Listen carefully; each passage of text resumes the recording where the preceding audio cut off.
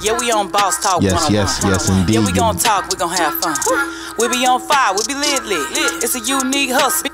Check it. It's a unique hustle. It's your boy ECO, and I'm here with the lovely, amazing, official Miss Jamaica. What's going on? None, you know my day all going. I want y'all to stop what you're doing right now. Go like, subscribe, follow us on all social media platforms. I mean, our Instagram, Facebook, TikTok, Snapchat, YouTube, you name it, Threads. Just type in Boss Talk Podcast 101 on every platform. Just Google us. You'll find it. Everything will pop up. But anyway, if you want to see our visuals, definitely go ahead and check out our YouTube channel. And not only subscribe, but we want your membership. How you find a membership under each and every video in the description section. Just click the description. You'll see where it says join our membership here. Click that link and it takes you all through the steps. Thank you in advance. Y'all always say you love what we do when you see us on the streets. So that's how you support us. Join our membership. Thank you. Hey, man, listen, man. We got a guy in here today, y'all, by way of... Is it North or South Carolina? North Carolina? Man, North Carolina. North Carolina's in the building. Yes, Stand sir. up, y'all. This guy right here, man. When we first took off, man, this guy... We just, over a strange relationship, he calls me out of the blue. He tells me he loved Boss Talk 101. He loved what he's seeing. We did not know we would become great friends, man. And ever since then, we've kept in touch. He flew in on his own dime and came and said, I want to be on Boss Talk 101, man. He had a lot going on then. He has a lot going on now. We're about to get into it, man. Arkevious Armstrong is in the building. You already know, man. Listen, without further ado, it's a blessing to be back on the show, to see you guys like family to me, man. To see you guys put a big smile on my face when I walk through those doors, man. So again, I appreciate you for giving this opportunity to get on this platform, man, to share the information and what God has me doing out here in these streets and the lives and what he's doing with the gift that he gave me, brother. Thank you. Man, great to have you, man. Thank you so much, man. Man, you know, like a lot has been going on since you left here, man. It's been about a year or so, a little over a year. Almost 2 years. Almost 2 years. That's how long we've been here. So he came early on. Early on. I just want to say, man, we've seen a lot of different things going on, man. You know, back during those days was early stages. I think one of our main things was back then still was helping, you know, trying to be there for the children and all that, doing stuff. I know you came, Miss King came on the show with you. A shout out to Miss King. Absolutely. She was dealing with the juveniles, and her, Charleston White early on was dealing with the juveniles. And so they say. Go ahead. No, he was. I was with him early on. It was something different early on. Right. It ain't the same thing that you see today. Yeah. When you just let's get into it. Charleston White, like what do you think about? What's your perception of him versus when you were going? Because I was upset to set you guys up. You were setting it up. Well, you know, I think that at the early beginning of what you was doing with Boss Talk 101, and you knew about what I was doing, and I think upon arrival, you was like, I know this gentleman who's doing what you doing, y'all doing the same thing, and I just think that you guys need to get on the podcast, man, and just share your ideas. And I think you had reached out to Miss King. Matter of fact, I reached out to Miss King and let her know I was in town, so you know, I don't leave to Tuesday. I would love to come in the detention center, and you know, hopefully I can speak with the young men. But I don't have a bad will, but you know, you talking about somebody who is actually community and youth advocate in real life, in real time, and he's standing on that. My receipts and my impact and the people who represents me and what I do back at home in Charlotte can vouch for that. Most importantly, you know what I mean? Again, everybody to each his own. But I think when you was trying to get that connection to happen, I was more resistance because, you know, I wanted to see what this Charleston White individual was about, and it just didn't meet the standards of when I say youth advocate, being the example for the youth, being an example in the community. I didn't see that, but you know, it's a whole, like you said, it's a whole different circus now. So, and he's still, to my knowledge, is still saying he's in the communities and like, you know, wait a minute, man. And so, you know, I got some people in Charleston, South Carolina who's connected with him and, you know, saying Arkevious, man, you need, I'm like, no. This is real work we doing over here. And so, you know, somebody like myself who's been in the communities but been a part of the streets, I know what an example look like. That's not an example that we need to show our kids, man. Wow. I want to go back a little bit because when you were here, you know, there were some flooring statements made for us from what you had been through in your past experience as a young man. from prison to all type of different things, Right. from molestation, everything that you was talking about back then, sharing, the fact of what God has brought you through. Right. I thought it was an extraordinary thing to see the development of your character and the way that God had changed your life. You Right. know what I mean? Absolutely. So it was just a blessing to hear your story, and it was a comfort to know that God was taking you, this type of individual and saying, I'm going to use you on this side to show other children, other young men that may be going through these experiences the way. Right. You know what I'm saying? And brother, you had reached out to me a few times. You're like, Archivist, man, like we need to get you back down here and do something in the community. And that's not just something that you took a liking in just because of the interview or the story. No, you seeing the work, and you're seeing that. Like I said, on social media, you're seeing it in other aspects through our social media influence and in avenues that we use to promote it. But absolutely, I was a kid. When we talk about our generation today, I was that young man, bro. Like like I shared my story last time. I was that young man who fought through the system. I didn't just get in the system at 20-some years old. No, I was birthed through it. Foster homes, group homes, detention centers, training school, state prison, and federal prison. But to be in a place and on a platform that I have right now, I'm changing lives. Our programs are in 5 schools back in Charlotte, North Carolina. That's proven fact. We have 2 different counties that we provide mentoring and tutoring to. That's a proven fact. We're sitting in these meetings with the city council and the educational board and all these other opportunities that we are getting support. That's a proven fact. But how did a person like myself end up in a situation where he's doing what he's doing? I had to realize what my second chance was helping and giving back that time, not only that time, but those experiences that I encounter. What did I learn from it? And so I didn't just want to just go back in schools or mentor kids just telling a story. We had to create a system and a curriculum that was something that we can teach and educate our kids with, giving them career path, showing them college tours, business and trades, financial literacy, just so many opportunities and exposure to the youth that they would never got the opportunity to even see or get a chance to experience. It's a proven fact that we're doing that. And so, again, when coming out here and getting the opportunity to share that with somebody who, like you, I told you when I spoke with you, I said, man, you've been standing on that business and what you believe in from day one. You never switch. You never try to, waver. You ain't been straddling the fence. You've been 100% in your lane. And I think that's what makes you guys, you and Miss Jamaica, so authentic to bring people who is genuine. They're not looking for views. They're looking to share their stories. And that's what I feel like when you talk about Boss Talk, we're giving you that platform to share your stories and your experiences. Man, I definitely want to, keep the same, consistency. The word of God say, I'm the Lord thy God, I change not. Therefore you're not consumed. Right. So when you understand that he's the same today, yesterday, and forever. Forever. When you see that you standing on that type of foundation, then you have to line yourself up. You're trying to be a better person. Right. You're trying to every day trying to be that person that you thriving to be through who you read about. Right. When you're a follower like I am. Right. So at the end of the day, I think that's what's kept our journey the way it's been. Also the fact of reading, like I say, praying with my wife, asking her, is she okay? We sending each other notes and letters to say, are you okay? Looking out for each other, having each other's back. And then, being here in front of these cameras, it's nothing to us because we're just being who we are. You know what I mean? And that's what makes you different. And I think that's what a lot of people struggle with, because a lot of people trying to find their way and they're willing to jump in every lane in whoever platform. But you guys said, this is the lane we paved and this is what we're creating, and you guys can come over here. We don't have to go over here, go over here. I've watched you just in 2 years grow. And, you went from a place where it was local to international, like platforms. Listen, the thing that's beautiful about what you guys are doing, you've stepped out on faith. And what you've shown people, chase your dreams.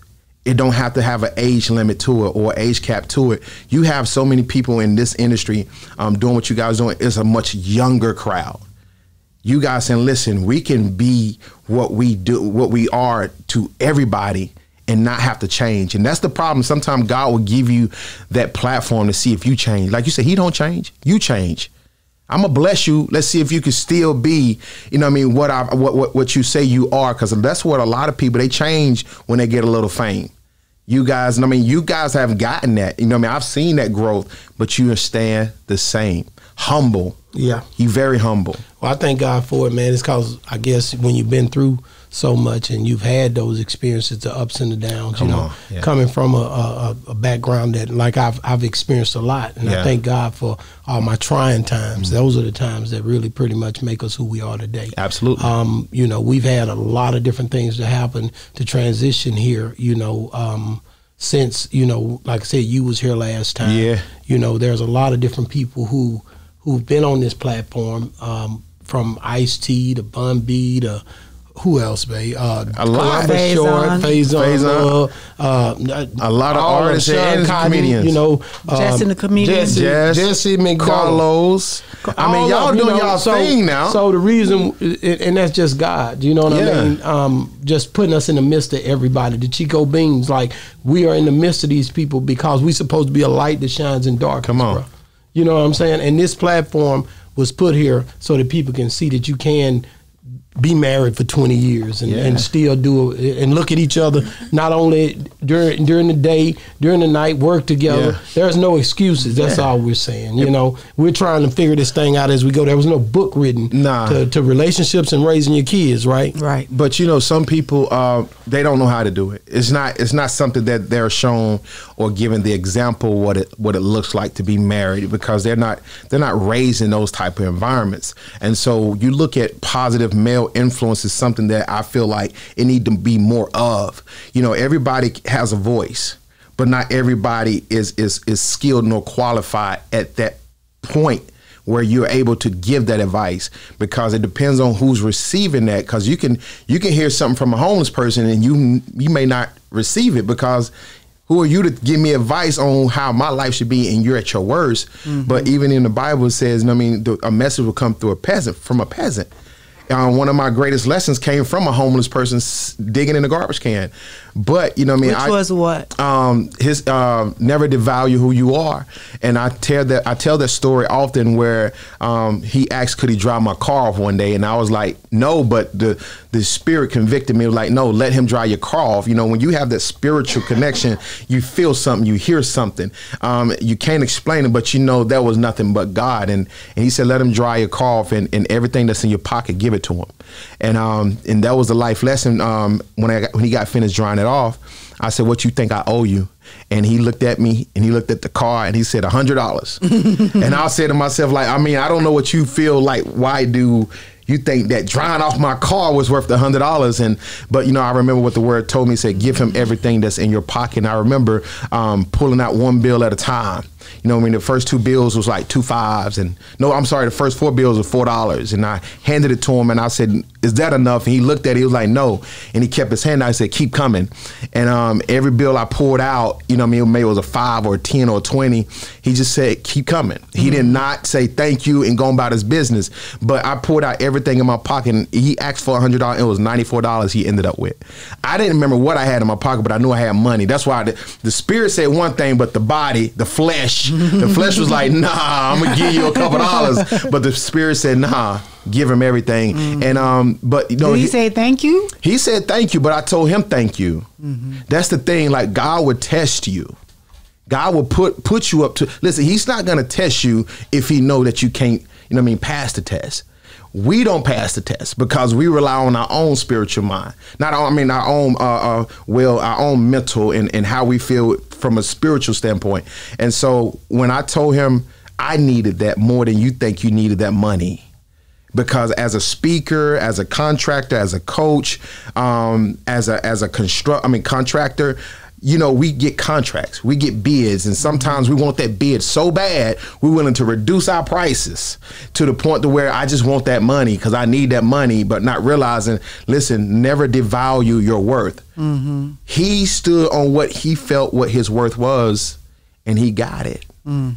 Because again, I could have gave him $4, he could have gone about his business. But he knew what he said his worth was, and he got it. But that day, I end up selling like over 300 something books. A school order like almost 400 books that evening. Right back. It came. I mean, come on, it was like almost $4,000 that they ended up spending with me, and I was obedient to God and gave $94. Right. So, you know, I mean, and again, just stand true to who you are. There's been so many opportunities for me to mess up this blessing. And that's what a lot of people don't realize. The devil know how to bless you too, because we lack patience. We don't want to go through the storm. We just want to endure it, go through until we could take just enough. Mm-hmm. But God said, I need you to stand. And so we have to understand, when God tell us something, it's on his time, not our time. The devil know how to bless you too. Wow. When you look at I remember back, I say some years back, you know, when Eric Thomas first came on the scene, Les Brown, a lot of those guys started getting real traction, you know, like when you look at those guys today, like Eric Thomas and them, what are you seeing in that whole movement with motivational speeches?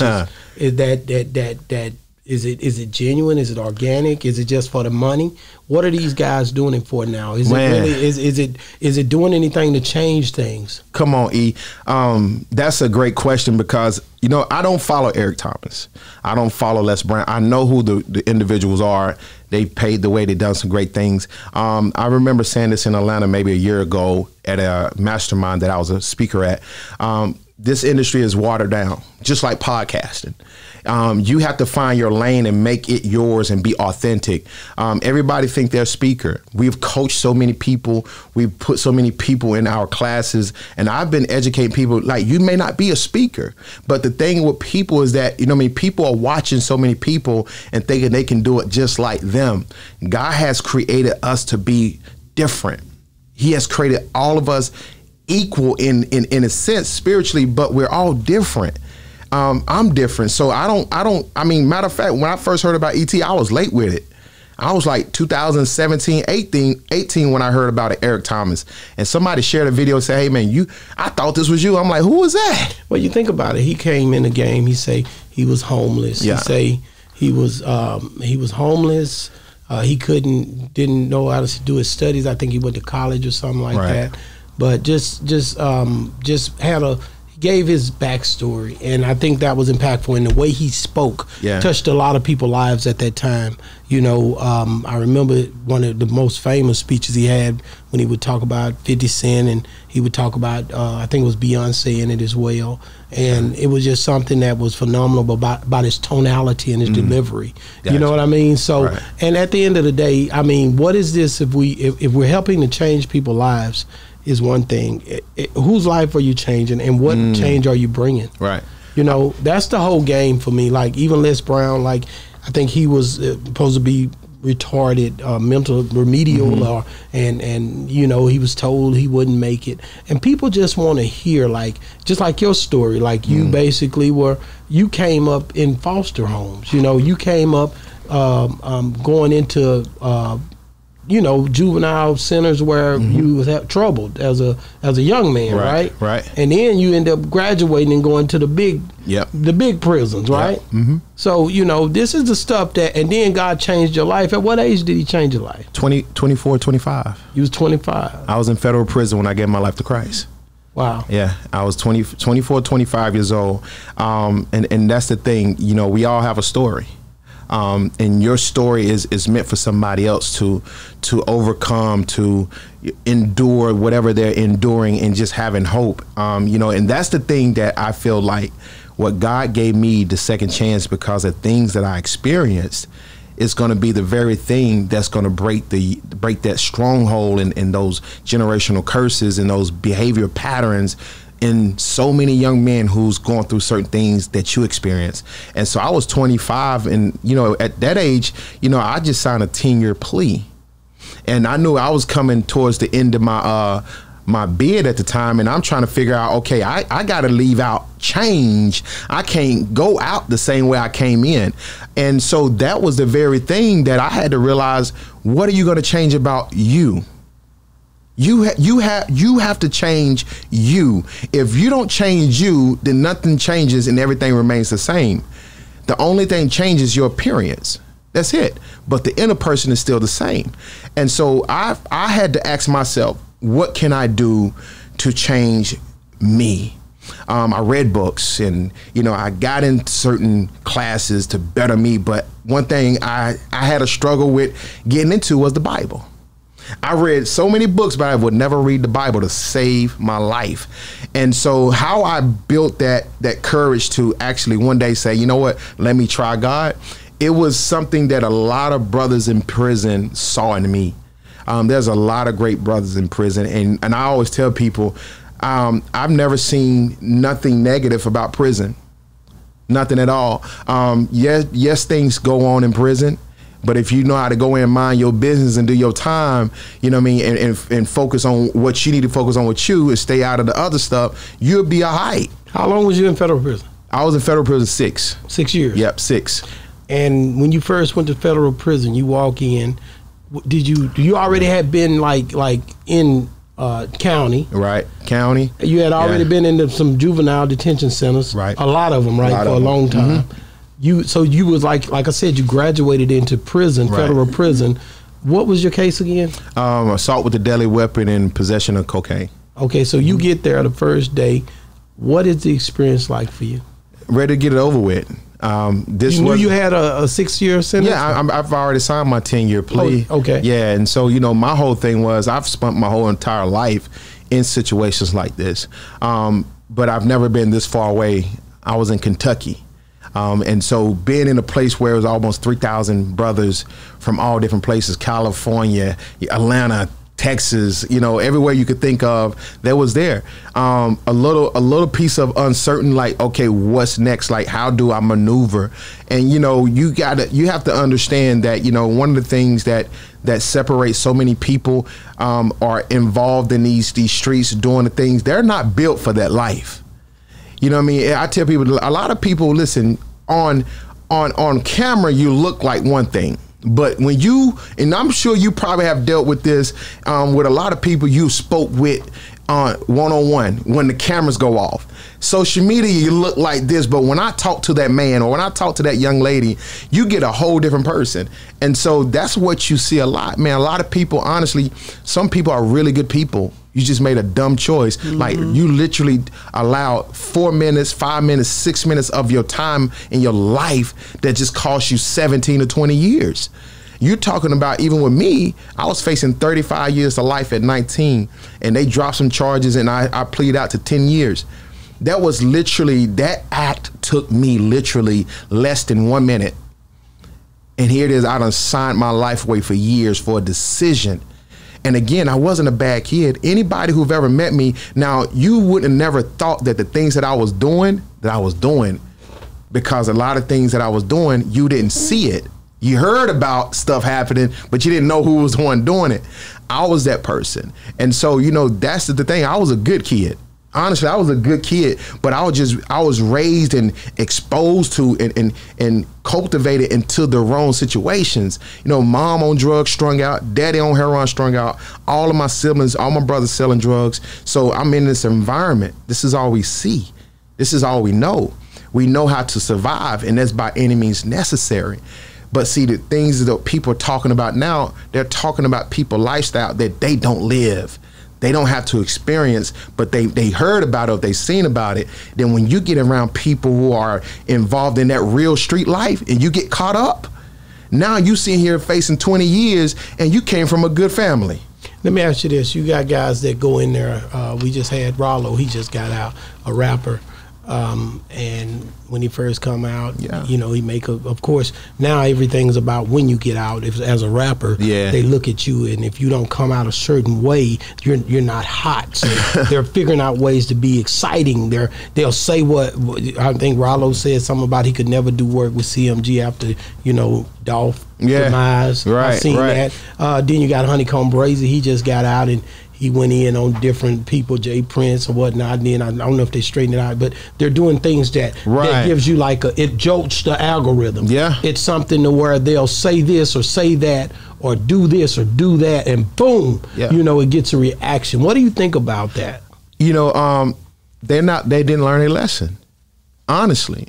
When you look at the Rollos and how he needs to come back out like he was before he went in. You know what that says? I'm still that guy. And, you know, and nothing changes. And so when you come back out the same person as you went in, then you didn't learn your lesson. Then we have to stop feeling sorry for people. We have to stop saying free certain people and allow them sit in there and get some time to think. And no, I just had this question asking me a couple of days ago, because we just had a young man, 14 years old in Charlotte. There's a young person getting killed and shot at every single day in Charlotte, North Carolina. A 14-year-old just got killed 3 days ago by a 19-year-old. Wow. And so when people ask me, who's somebody who's actually in the community, who's actually trying to change the mindset of our young men, who's actually trying to position them to be better men and fathers and community leaders and change the trajectory, it's a slap in the face to see people like Honeycomb Brazier, who grandmother, I believe, and grandfather, who was killed because of the behaviors, only for him to come out and start in that same, you know what I mean, conversation. You should have left him in there. He should have never been released. You ain't learned your lesson. It's like having a child. When your child do something wrong and you punish them, you don't take them out punishment until they learn their lesson. You look at Finesse 2 times. You look at Rollo. They're saying to the system, ain't nothing you can do to break me. But the prison system also saying, when you come in here, everything is still like it's the same when it was on the streets. So how are people learning a lesson if they're doing the things that they're doing? You got a Slim Thug right now. He's in a situation what he's in. We have to stop feeling sorry for the ignorance. What's Slim Thug in? Not Slim Thug, Young Thug. Young Thug. Young Thug. You know what I mean? We have to stop feeling sorry. My mom once said, and I've said this all the time, my mom used to say, I felt at peace and I can sleep when I knew you was incarcerated. Yeah. I'd rather you can be able to come see me behind a glass wearing a all brown suit than you coming to a graveyard having to speak to some dirt in a stone or wear a t-shirt. We have to stop feeling sorry for these people who is actually contributing that toxicness and that poison. That's what they're doing. So again, when Rollo, listen, I always say, if God deliver you out of one thing, the next time it's going to be 10 times worse. You may not make it to see prison. There's some people that you did rub the wrong way before you left. Yeah. You know what I mean? So they're going to listen to you. And here's the thing, to answer your question, people should want to change. I didn't want to come home from prison and go back to the lifestyle I once lived. I didn't want to be in that type of environment. I didn't want to be around those type of people. What will I receive coming home to people who glorify me being free, but not giving me another alternative, another avenue? What lessons are we teaching our younger people? We talk about youth and community advocate, like even with Charleston White, when you're brandishing firearms on social media, grabbing your penis, and you're telling the F the kids, and you know, you're saying be this and be that, but you're saying that you're a youth advocate, that don't add up. That don't add up. What are we teaching our kids to become? You know what I mean? At the same time, like we say, when God changes you, you have to realize he don't change, we change. Because we get the opportunity to, like in the platforms. I have so many opportunities to be on a stage and in the same environment of so many great people. I'm not choosing viral, I'm choosing impact. Now, I'm not saying these platforms can't make an impact, but how I choose to use my gift, I'm very careful with that. So you can't put me alongside of somebody saying they're a youth advocate, and I'm seeing you smoking weed, you're turning up, you're in the strip clubs, you're hanging out with people who saying they're gang members and you're still active as a gang member. No, you're sending mixed signals like that. So that's the problem with our community. They're seeing too many people on an everyday basis like that. So when you see people that comes into these schools, you saying what you used to do, but you're still a part of what you say you used to do. No, they could see that person any day in the community. They need to hear and see it from somebody. Okay, that's different.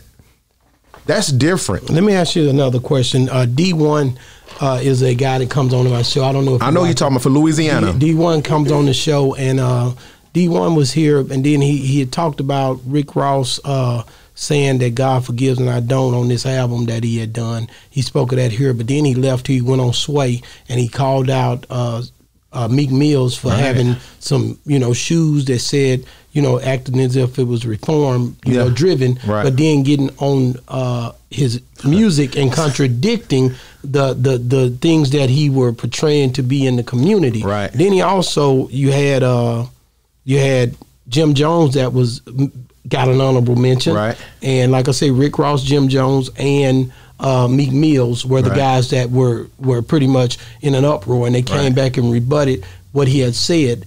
Where do you lie when it comes down to that situation? I didn't see no lie in what he was saying.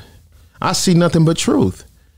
And I think that's what a lot of people they fail to realize, is that people now they're used to a lie. They have accepted the lie, and they shy away from the truth, because the truth supposed to hurt. The truth supposed to hurt. If I tell you about you, it don't supposed to make you feel good.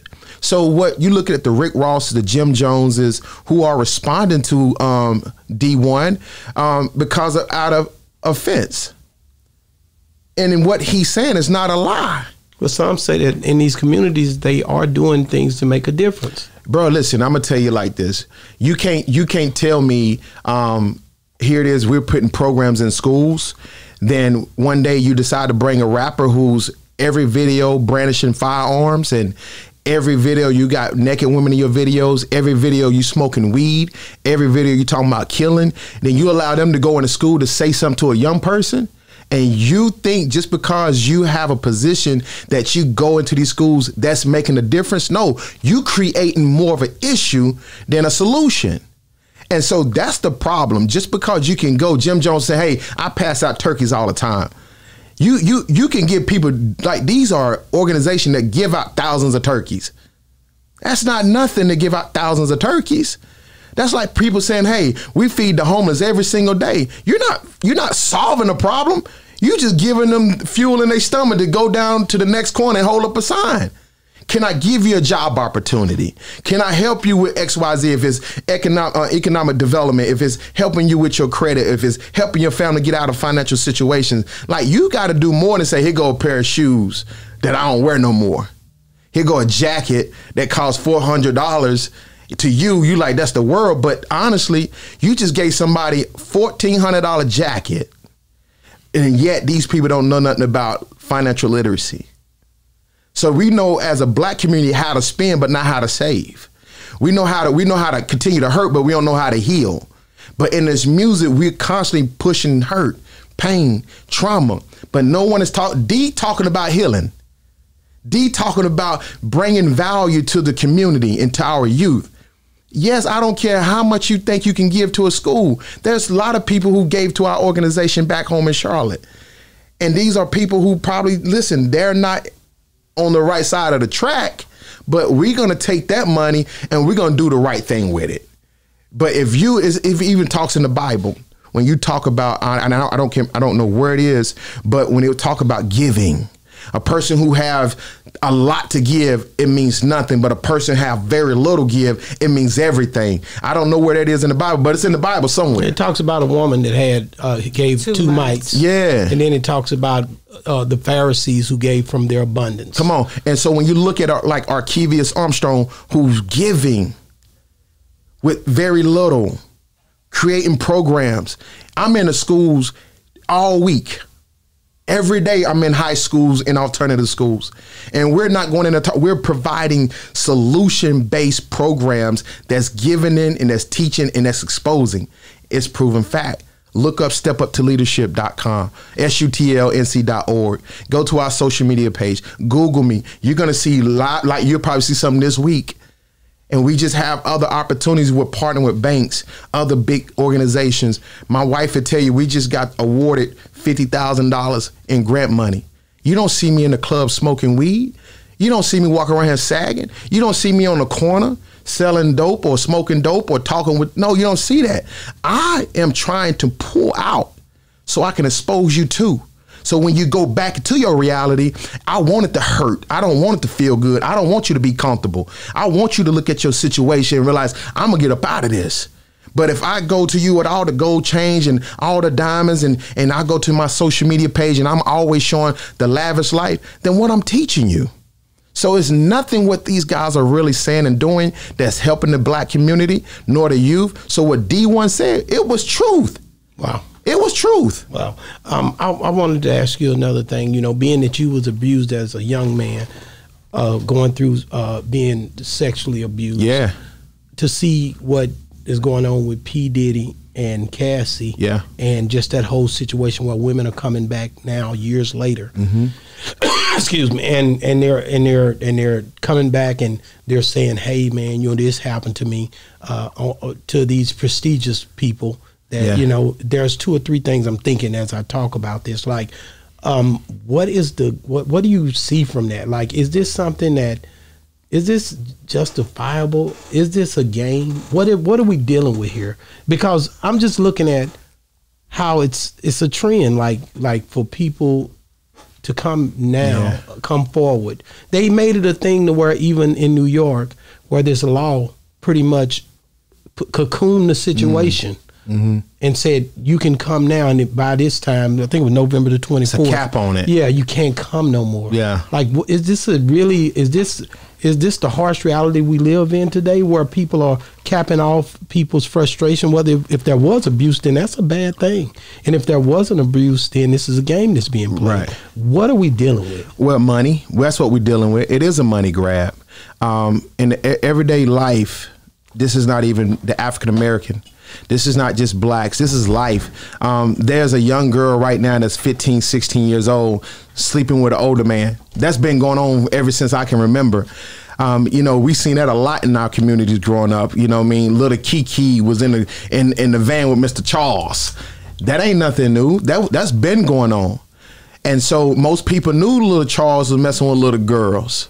They knew Mr. Leroy liked to fondle around with little boys. You know what I mean? But Mr. Leroy would probably get little Antoine a pair of Jordans.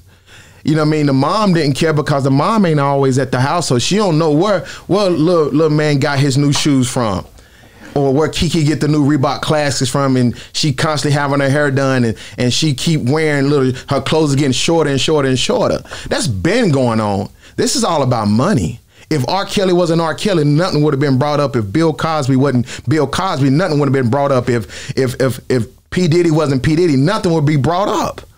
The fact that these people, even not just black, you're talking about the Weinstein, what was the other guy? Harvey Weinstein. Yeah, all of these people got people above them that's been doing them. These people been exposed to it. You know, and when you look at like even the molestations that I had to deal with when I was 7 years old, I was molested every single night by a woman. Every single night. You know what I mean? I was fondled with a couple times by a different man, but those were situations when I was like 6, 7, 8 years old, and I'm in and out these crack houses with my mom while she getting high. Your baby boy upstairs, such and such, done probably rubbed on him a little bit. And out of fear, I ain't gonna say nothing. And that's the problem, out of fear. Most people don't say nothing. There's somebody right now that's probably gonna watch this interview that's gonna be like, man, I used to get fondled with by my uncle. You know what I mean? There's people right now that used to get molested every single day by friends down the street. Out of fear, you're not going to say nothing. This stuff been going on. Right now, what we're witnessing, honestly, is a money grab. It's a money grab. Now, all it takes is one person. That's all it takes. It takes one person to step out and be bold to talk about it. Regardless if it's a money grab or not, it takes one person to cause the table to shake for other people. It's like, you know what? I'm going to come from up under that table. You know what? I want to confess to. It was done to me too. Honestly, I beg people, come forth. Because the fact of the matter is, holding on to these type of experiences only causes more trauma. It causes more pain and hurt. That's why most families can't even get together today, because there's some things that's done happen within that family that can't everybody get around each other. Like, that's been going on. But when you look at like some of the stuff like Aaron Hall, they talk about him, God. You know, how he said he come in behind everybody and you know, and he basically speaking out about the fact of those nights when Diddy and them got to see him do his thing. Like he was letting everybody know that, hey man, you know, I gets it done. You know, I'm out here. I really, they know I got the big boy coming in, the big boy package, talking about his junk. You know, like these are things that prove that there was some things going on when you listen to the conversation. Oh, yeah. Or was there? Or are these guys younger too? You got to think about the age span too. These guys, they're talking 20-some years ago. Cameron just came forward and talked about him doing something with different girls. Yeah. And then he said, but 16. I was young, you know. Yeah. There's a thin line. We got the media base, right? We got this social media. We got the internet. Yeah. And basically people are saying things and people are misconstruing some of these messages and taking them and using them to try to incriminate people, bro. Right. Well, here's the thing. When you're what are you coming out about? What are you using that information for? What awareness are you trying to bring forth? And that's the thing that I honestly truly believe that, when you look at the Camerons, bro, I was having sex. Again, I was molested every single night, right? When you look at the fact that I started having fully sex, I was 11 and 12 years old. And so these are the type of things, and we was having sex, I was 17, 18, having sex with 30-something-year-old women. So, on both spectrums, it's not just men with girls. There's women out there who actually do it, has been doing it, but no one is talking about it. That's where I feel like there it's not a fair playing ground. A woman can look at a little boy right now. If you walked your son in here, a grown woman can say, oh my God, he is so handsome. Oh, he's gonna take all the ladies. Oh, you better be careful when you get older, and we'll laugh about it. But let a man look at a little girl that's 3 years old and say, oh my God, she gonna be fine when she get old. We're gonna look at like, you nasty. So it's like, it's been going on both sides forever. Hundreds and hundreds of years ago. Our young girls used to get raped by slave masters at 12 and 13 years old. So it's been tolerated, it's been accepted, it's been pushed out there. And now we're living in the times now, it's just even worse because you got the sexy reds. Whoa. That's a whole nother. You got the Cardi B's, you got the Megan Thee Stallions, you got the Sookies, you got all of these women pushing this propaganda and this theory on young girls on what you need to look like to be beautiful, what you need to sound like to be accepted, what you need to act like to be a boss. And it's just like, and I'm a father of 4 daughters. I got all girls, and I'm sitting here looking at it from a different perspective. Like, no. We're pushing this and we're forcing this on our generation, even for the boys. I don't have nothing against whatever your gender are, whatever you like, but you can't even go take your kids to go watch a movie with them pushing LGBTQ or any like this, that. Like whatever a person want to be, let them be. You look at the Dwayne Wades and how they come on, this young boy shouldn't have been given that authority. Listen, whatever you say you are, I respect that. I might have to love you for that, but I'm not getting behind you and pushing this.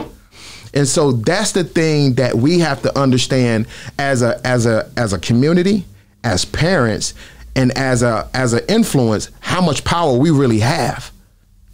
Wow. Dope interview, man. Love what you're saying. You had a lot of great valid points.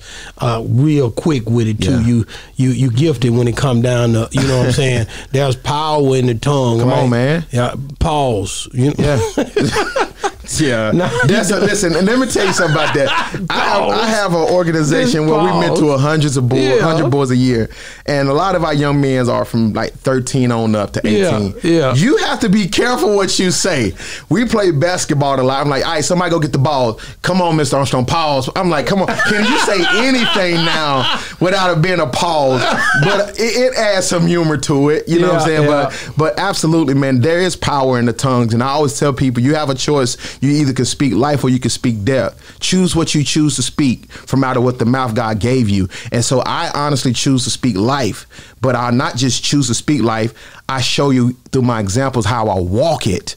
That's the problem. People's words is not matching their walk. That's again what D1 was saying. Your walk, what you're saying ain't matching the words you're saying. You have to understand that your words now really don't mean nothing. We grew up where it say, hey, do as I say, not as I do. Yeah. That doesn't exist. Now is I'm going to do as you do because what you telling me I shouldn't do, you ain't doing it. Yeah. How you telling me I shouldn't do something and you're doing it? Wow, man! Thank you for coming on the show, man. Come on, man. Let's talk about where this organization is again. How can people get a hold of you? Man, listen, it is Step Up to Leadership. It's in Charlotte, North Carolina, and it's also in Cabarrus, North Carolina. We've been in 4 different counties, probably over 12 different high schools and middle schools, community workshops, empowerment sessions, summer camps, educational. Man, it's just, we're doing a lot of great work, but Charlotte, North Carolina is where we at. Man, people, y'all been asking for it. We got him here. Arkevius Armstrong back in the building with a motivational speech for you. He has definitely came and showed out all the way here from by way of North Carolina. And the guy's dope, man, and God sent him to us early on, and here he is still with us today, man. We thank God for him. Man, thank you for coming on the show. We love you. No, man, I love y'all, and I appreciate that, man. I appreciate you saying always, you're welcome on this show. And you ain't getting too big, bro, that you ain't humble enough to say, listen, our platform is still available for people. That's the way it gotta be, man. I mean, like I said, the ones who God put in our life, we understood the assignment. Yeah. And that's what we're here for, man. Right. So thank you so much, man. Hey, man, guess what, Miss Jamaica? You didn't say much this time. Matter of fact, Arkevius took it and he ran with it. Yeah. We gave him the ball. Come on, he man. ran with it. Come on. Check it, man. Hold on, like them Cowboys gonna do the Eagles tomorrow. Listen. That's why I'm in Dallas, baby. I am going to be in that. Listen, I'm going to be in that stadium tomorrow. It's going to be stupid. I can't wait, man. Oh, my God. Check it, man. It's been another great segment of Boss Talk 101 where the bosses talk. And we out.